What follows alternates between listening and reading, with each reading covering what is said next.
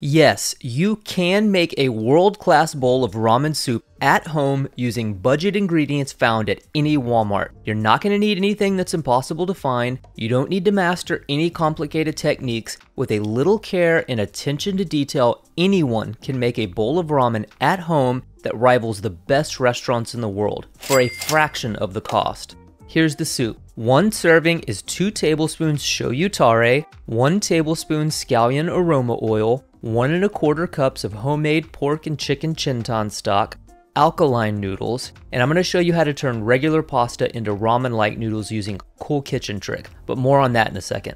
Roasted and shredded pork shoulder, soy marinated soft-boiled egg, and curly green onions. Everything you see here was purchased at Walmart, so let's break down how to make almost all of it from scratch. Now, arguably the most important element of ramen soup is its broth. A great bowl of ramen is only as good as its broth. It's the essential thing. For today's recipe, we'll be making a pork and chicken chintan, which means clear soup. It's a very light, delicate meat-based broth that's thought to be one of the oldest styles of ramen. But before we get started, I want to address an often neglected yet crucial element of a next-level broth: the water.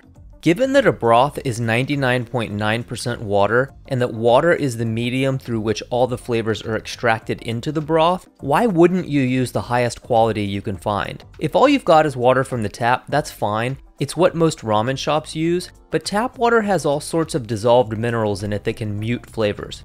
And to prove it to you, here I've made 2 chicken stocks in my pressure cooker, one with tap water and the other with filtered spring water. The tap water version is good, but the flavors are slightly flat. The spring water version tastes fresher and brighter. It's really difficult to overstate how much using good water can improve a broth or a stock. So I recommend grabbing a couple jugs of filtered spring water for your broth. Each of these was $1.08 at Walmart. Another common mistake in broth and stock making I see a lot of people make is just dumping everything in the pot at one time and letting it simmer until it's done. This can work, but it's not ideal because different ingredients have different peak extraction times. Peak extraction refers to the amount of time in which the maximum amount of flavor has been extracted from the ingredient into the broth or stock. For pork, it's typically 6 to 8 hours. For chicken, it's 4 to 6 hours, and for vegetables, it's about an hour. So today I've got 4 pounds of pork neck bones, 4 pounds of chicken wings, and 1 pound of chicken feet,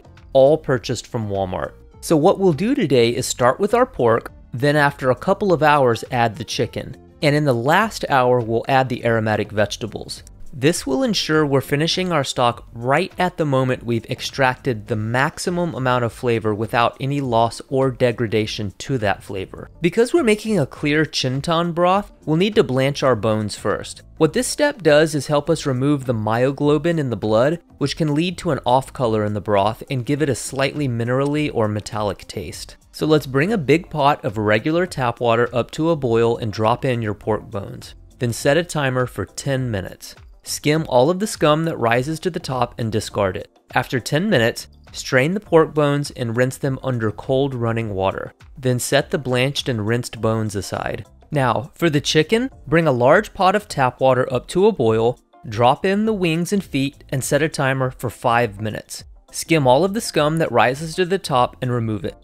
After 5 minutes, strain the chicken and rinse it under cold running water. When it's cool, tear each wing at the joint, which should give you about 2 to 3 pieces per wing. Now take a pair of scissors and clip off the nails from each foot right below the toenail. Then cut an X into the palm of each foot. Breaking the wings down and clipping the feet will ensure the maximum amount of collagen is released into your broth. Next, we'll place the blanched and rinsed pork bones in a large pot and fill it with 6 liters of our good filtered spring water. Bring it up to around 190 degrees Fahrenheit and set a timer for 2 hours. During these 2 hours, if you see any scum, skim it from the top. Monitor the water temperature from time to time to make sure you never achieve a rapid boil.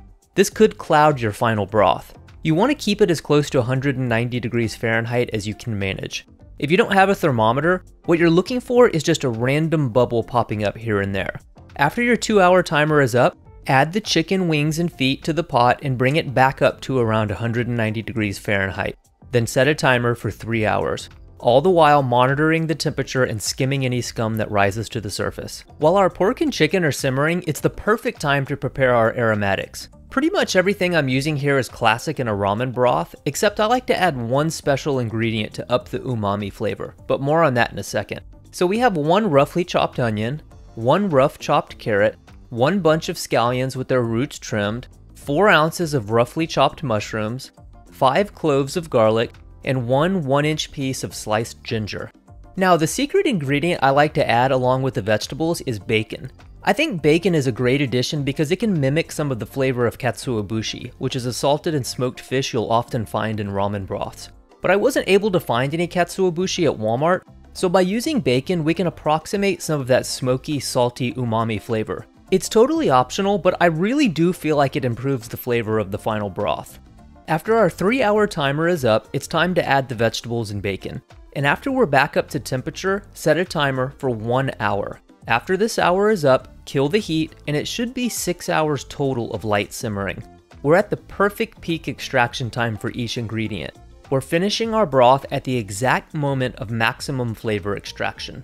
To preserve the clarity of their broth, a lot of ramen chefs will ladle it out scoop by scoop like this. I generally find this unnecessary if you have a very fine mesh strainer like a chinois, but if you have just a regular strainer, you may want to line it with cheesecloth. Either way, strain the stock and cool it down as quickly as you can. I like to put mine in a metal pot that's in a large bowl filled with ice, and then just stir it until the broth is cool. Cooling the broth down as quickly as possible not only helps preserve the flavors better, it's also the safest way to bring down the temperature. Then I'll transfer it to a storage container and stick it in the fridge overnight. The next day, it should look something like this. It will most likely have a layer of fat collected on the top, and you'll need to scrape this off. You can save it for cooking if you'd like. And the way you know you've made a really good broth is if you are presented with a container of what looks like jello. This is how you know you've extracted the maximum amount of gelatin, which will improve the mouthfeel of our ramen soup. Then, if I'm not using it right away, I typically melt down the broth and transfer it to smaller containers to freeze for future use. Now, even though we just spent 6 hours making our chintan broth, it will still be bland because it has no salt.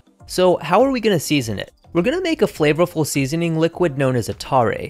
The tare is the way you season and add flavor complexity to a ramen broth. Today we'll be making a version of a shoyu tare, which is soy sauce based. And because we're only using what you can find at Walmart, traditional Japanese tare ingredients like mirin, kombu, and katsuobushi are out. But we can still make a really good basic tare with some things I was able to pick up at Walmart. So in a small pot, let's start with 1 cup of soy sauce. If you can find this shoyu version at your local Walmart like I did, even better. But regular Kikkoman soy sauce works great. Then add 2 tablespoons of sake, 2 teaspoons of rice vinegar, 1/2 teaspoon of sugar, 1.5 teaspoons of kosher salt, and 1 teaspoon of MSG. For those of you who don't know, Accent brand seasoning salt is MSG. And if you're not down with MSG, just up the salt a little bit. But most ramen shops do use it, just FYI. Then bring everything up to a boil, and as soon as it's bubbling, kill the heat and whisk to dissolve the salt, sugar, and MSG. After the tare has cooled down, taste it. You want it to be extremely salty, almost too salty, but still to taste good. Remember, this is the only seasoning we will be adding, and it needs to flavor both the broth and the noodles. So you want it to be very salty and savory, but still taste nice. The measurements I've given you worked for me, but you may need to adjust for personal preference. And after you've got it like you like it, the tare can be stored in the fridge indefinitely. Next up is the noodles. I tested almost every variety of ramen noodle available at Walmart for this video, and I wasn't happy with any of them, although this one is slightly better than the rest. Everything you need to make your own ramen noodles at home is technically available at Walmart. You can basically do it with just wheat flour, baking soda, and water, but the process is somewhat tricky to get right, and there are much better videos for ramen noodle making here on YouTube if you want to do that. So today I'm just going to show you a quick kitchen hack on how to turn regular pasta into ramen-like noodles by boiling them with baking soda. By increasing the pH of our water and making it more alkaline with baking soda, we can get regular pasta to mimic that chewy texture and yellow hue that ramen noodles are so famous for. So what you'll want to do is bring a few quarts of water up to a boil, then add a bit of salt for seasoning, and approximately 1 tablespoon of baking soda per quart of water. Then toss in your pasta. I always use DiCecco brand thin spaghetti or DiCecco brand angel hair because it works well and it's a really good pasta that's available at Walmart. You'll want to cook the pasta approximately 2 minutes longer than the package instructs you to. Now the water will foam up because of the baking soda, and you very quickly will be presented with a blob-like situation where it takes over your kitchen and possibly your neighborhood, so you might have to adjust the heat down a little, and I found that by spooning the foam back into the water and stirring, you can generally get it to die down. And this is the final product. Is it exactly like ramen? Honestly, I'd say it's about 80% of the way there. It looks very close, it's chewier than normal pasta, and I would say that most people wouldn't be able to tell the difference. This is one of those bizarre kitchen hacks that actually works really well, and it's certainly better than any ramen noodle available at Walmart. Next, we have a secret weapon that really good ramen shops use and most home cooks don't know about: aroma oil. Essentially, it's just an oil or animal fat that has been flavored with an aromatic or something like katsuobushi. Aroma oils serve a number of purposes. Mainly, they allow chefs to add additional layers of flavor to their soups, they carry flavors better than broth can on its own, and they make the soup more visually appealing by giving it a sort of glossy sheen. Since we're doing a very light and clear chintan broth today, I'm going to show you how to make a very clean and basic scallion oil. So to a small pot, add 1 cup of neutral oil, I'm using vegetable, then toss in the white sections from 2 bunches of green onion. And if you're wondering, well, what do I do with the green parts? More on that in a second. Then place the oil over medium heat and cook the scallions until they have turned a nice shade of golden brown. This should take anywhere from 10 to 20 minutes. When they look good to you, remove them from the heat and allow the oil to cool down. Then strain the aroma oil into a storage container and it should keep for about 6 months in the fridge. Now for the toppings, the first up is the classic soy marinated soft-boiled egg, or ajitama, and they're super easy to make at home. But before we deal with the eggs, let's make the marinade. So to a small pot, add 1 cup of soy sauce, 1 cup of sake, and I was shocked that they had sake at Walmart, but they did. 1 cup of water, and 1 tablespoon and 1 teaspoon of sugar. Bring it up to a boil and boil for about 30 seconds and kill the heat. Then give a stir to dissolve the sugar and set it aside to cool completely. For the eggs, I'm going to show you a cool trick they use at ramen shops. So bring a pot of water up to a boil and prepare an ice bath. Then take a paper clip and bend one end out just like this. Now take your eggs and using the back of a spoon, tap a hole into each egg with the paper clip. This releases a bit of air so the egg can hold a more uniform shape. It also makes them easier to peel. Now lower the eggs into the boiling water and set a timer for exactly 7 minutes. For the first minute, gently stir the eggs as they're cooking. This centrifugal motion will help the yolk set right in the middle. After 7 minutes, remove the eggs to the ice bath and allow them to sit until they're cool enough to handle. Then peel them underwater. And let me give you a pro tip. Always make more than you need, because there's always going to be one rogue egg that just turns out hideous. Then dry your eggs off and add them to a container with the cooled marinade. Place a piece of plastic on top to keep the eggs submerged and stick them in the fridge and allow them to marinate for at least 6 hours, but no longer than 24,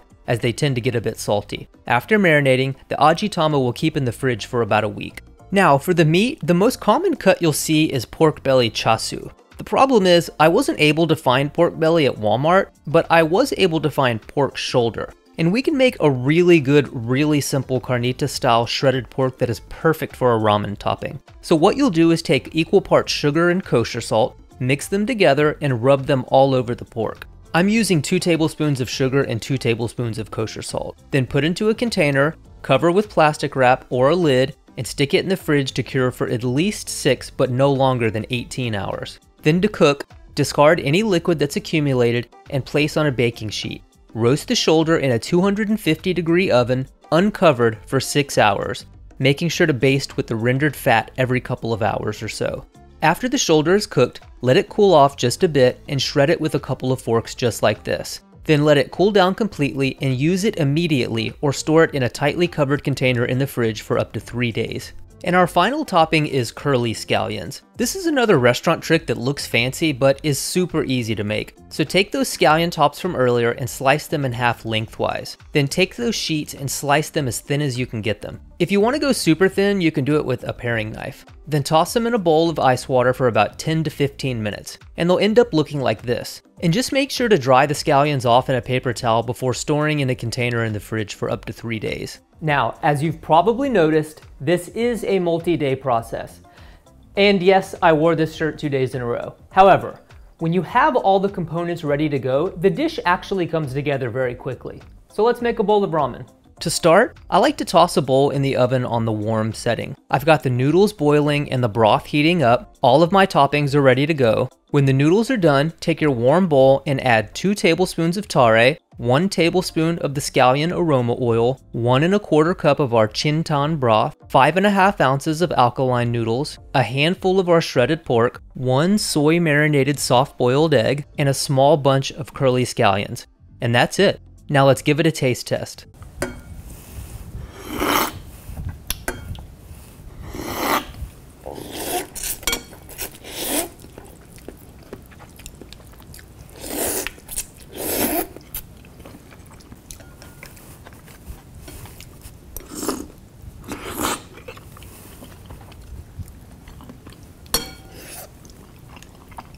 A really good bowl of ramen soup is one of the truly great dishes of the world. It has everything. It's warm, it's filling, it makes you feel like home. The broth is perfectly balanced. It brings everything together. The chewiness of the noodles, the savoriness from the pork, the little bit of saltiness from the egg, and the earthy crunchiness from the green onions. It is totally possible to make a world-class bowl of ramen soup using budget ingredients found at any Walmart, and I hope I've proven that to you. And I want to give you one last pro tip. If you decide to make this recipe and find yourself with a bunch of ramen broth and not a lot of storage space, this is what you do. Take your broth and boil it until it's reduced by half. Then cool it down and freeze the concentrate. Anytime you want fresh ramen, heat up equal parts ramen broth concentrate and water, and it tastes exactly like real fresh ramen broth. And that is how you save 50% of storage space by switching to ramen concentrate. Thanks for watching.